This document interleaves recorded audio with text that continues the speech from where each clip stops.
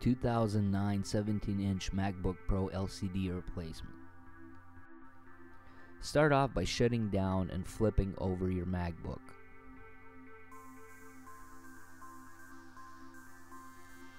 Remove the cover that's fastened with 10 Phillips head screws. Remove the 7 Phillips head screws that are short first, starting in the top left and going around the contour of the MacBook.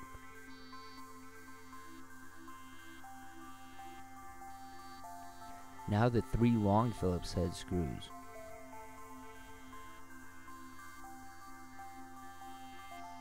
Lift and remove the cover. Begin by disconnecting the battery first.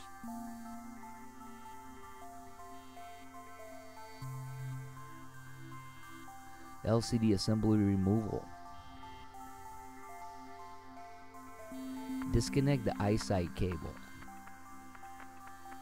Gently pry your screwdriver underneath and get a good grip on the cable.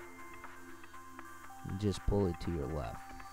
There might be a small plastic safety clip connected to it. Go ahead and remove that. Remove 2 covers, one that's covering the Bluetooth and one that's covering the eyesight bracket. We'll be disconnecting the Bluetooth antenna first. Go ahead and pry underneath it with your screwdriver, gently popping it up and out of its socket.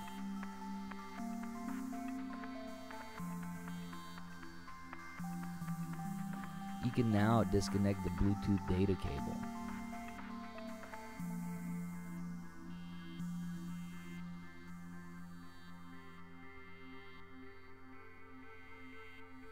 Now let's remove the 2 Phillips head screws that are holding in the eyesight camera bracket. Once those 2 screws are out of the way, we can go ahead and remove the bracket.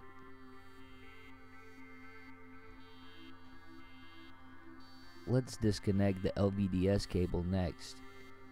Gently pry up on the latch lock.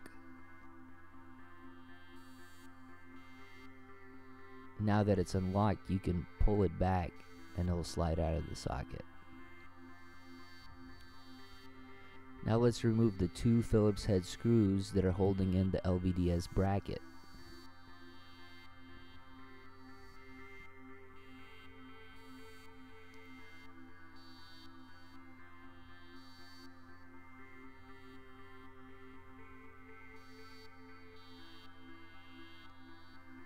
The second screw you can unscrew, but leave it in the bracket. This will be easier to track it.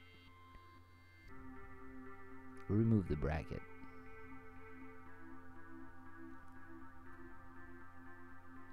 Go ahead now, lift and open up the MacBook and hang it over the table ledge. Remove the 3 T6 screws that are holding in the left hinge.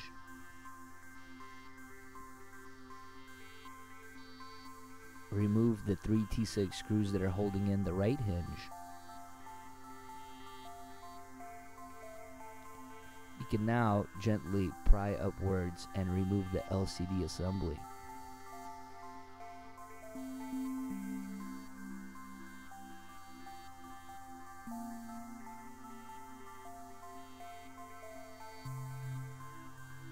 Before we begin, please note the following information. Do not remove the gasket surrounding the glass panel. As other guides have stated that you should remove it because it might melt by using the heat gun, this is incorrect information. When going to remove the gasket, it is most likely that it's going to rip and you will not be able to reinstall it. To go around this, go ahead and use the heat gun further away from the gasket and closer towards the middle of the screen to heat up the glass. This will allow you to remove the glass with the gasket intact. The next thing to note is do not use an iSesame tool or any kind of sharp metallic tools for this procedure. Please use a guitar pick or any kind of plastic prying card. Please note that in this video we are removing a cracked glass panel.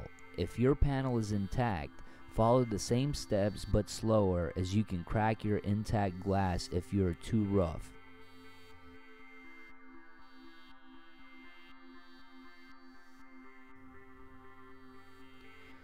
Go ahead and start off by applying the heat gun all the way around the glass. Make sure to go all the way around and apply about 5 to 8 minutes worth of heat. You can go ahead and start prying into the glass now. Reapply heat as needed. Once you started to pry into the glass, go ahead, go around the first half of it and try to pull it up and off. There will be shards that are left over from the cracked glass. Go ahead and pick out those shards with your tool.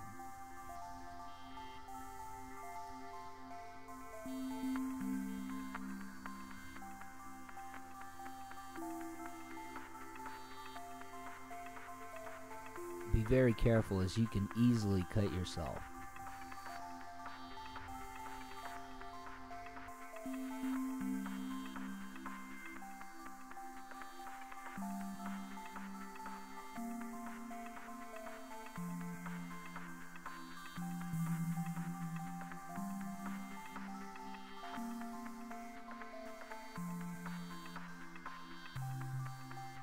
After all the glass pieces have been removed, pick up the LCD assembly and shake off all the glass particles. LCD removal. Begin by removing the component cover by sliding it to the right and pulling it up from the middle. It should come right out. Remove the 4 Phillips head screws at each corner of the LCD unit.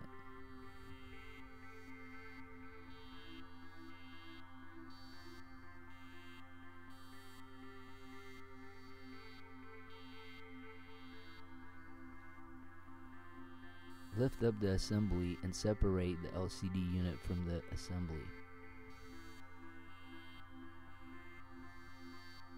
Gently pry it out, but just remember it's still connected to the LVDS cable.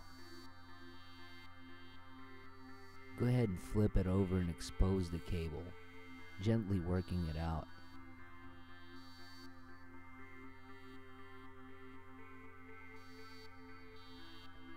Disconnect the LCD side LVDS cable by unlocking the latch first and then pulling it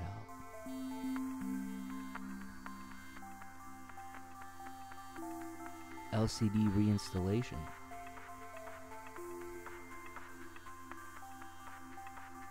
Reconnect the LVDS cable.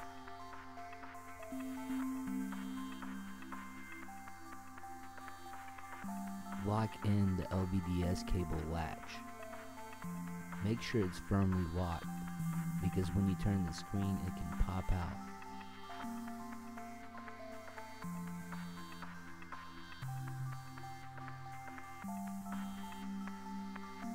Place the tape back on. Flip it back over gently, do not move it around too much. Turn it around and lay it down into position. At the same time, try to work the LVDS cable through the socket.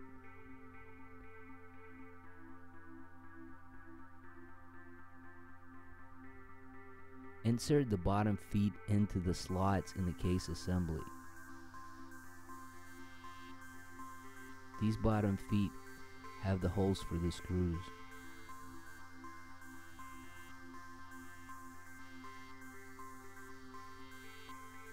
Gently pry in the left foot first, but don't put it in all the way, just start it into the slot.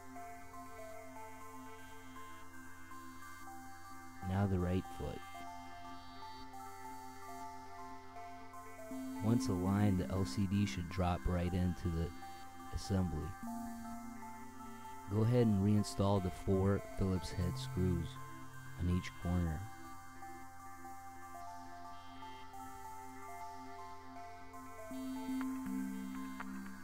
Place the component cover back over the components. Having it a little slightly to the right helps. Make sure all the cables are tucked in and are not preventing the component cover from clicking in. Once it's clicked in, just slide it to the left.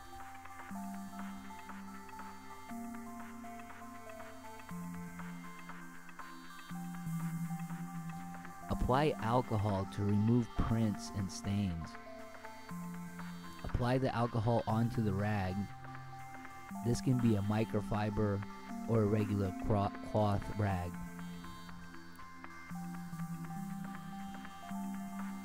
Allow it to sit for a few seconds and then wipe it off. Place the new glass and align it before pressing in.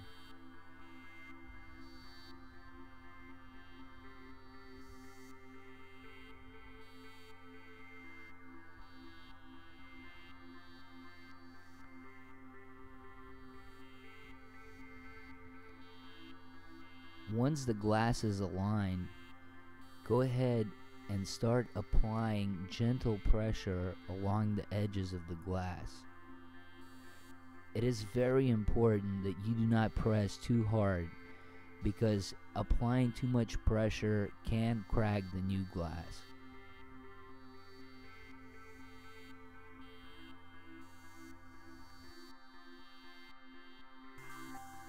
LCD assembly reinstallation. Go ahead and place the assembly in.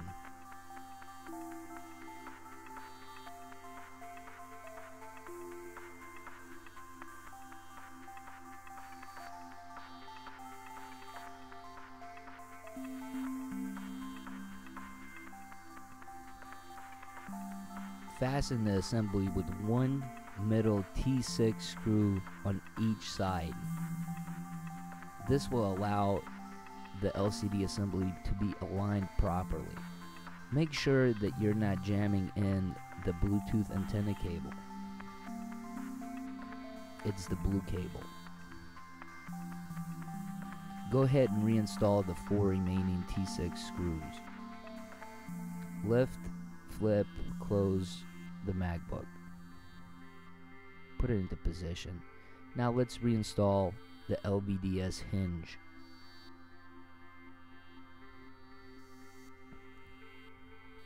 Make sure that the LVDS cable is underneath the hinge. Now secure it with 2 Phillips head screws.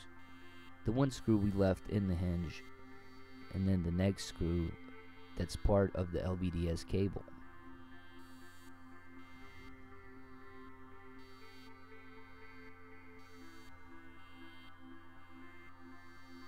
Go ahead and reconnect the LVDS cable, gently sliding it into the socket. Be very careful when you're doing this, as you can damage the socket.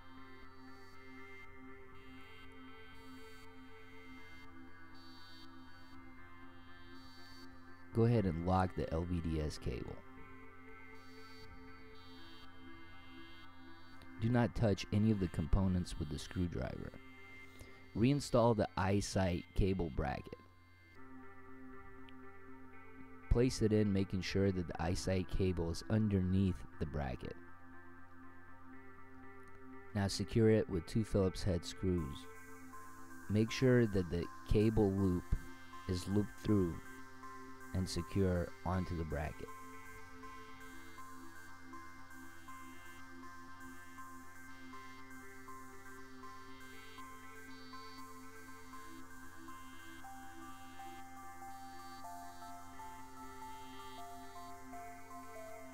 Make sure to loop through the Bluetooth antenna cable as well.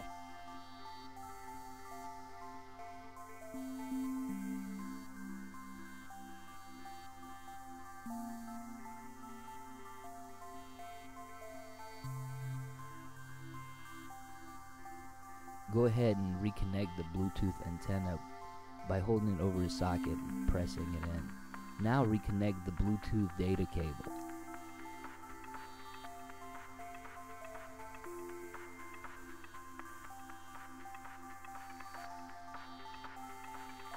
trace down and tuck in the eyesight camera cable.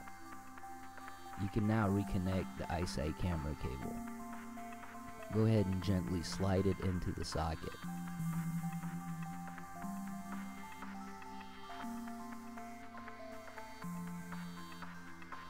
Place the covers back on, one over the eyesight cable, one over the Bluetooth, and one over the eyesight cable bracket portion. You can now reconnect the battery. Gently slide it into the socket. Look down and get a better angle, as you need to make sure that this goes in correctly. Place the cover back on. Reinstall the 3 long Phillips head screws first. Then reinstall the 7 short Phillips head screws.